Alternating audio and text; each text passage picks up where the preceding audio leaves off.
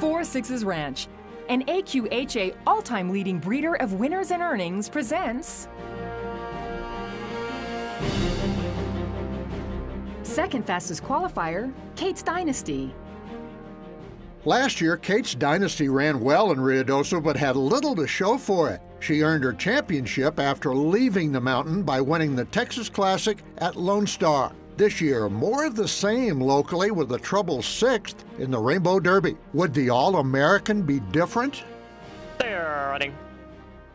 One Slick Cartel came away fast, along with Kates Dynasty and Potenza, and between them, Ultimate Eagle and Kates Dynasty, and battles away with Potenza. Then the Ultimate Eagle dropped out of the battle as One Slick Cartel. Kates Dynasty in front. Shifting ground, the Ultimate Eagle. Kates Dynasty to win from the Ultimate Eagle.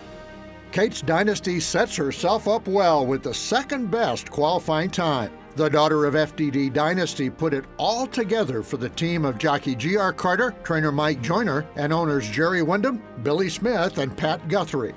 Oh, everybody concerned was very happy because she had a fairly rough trip in the Rainbow Derby, and so, you know, a little bit of redemption, and she's got another shot at it this time. And there is no time like the present to take that next shot. Hey, this is the biggest Derby money that they run anywhere, so this is the time to have it work your way.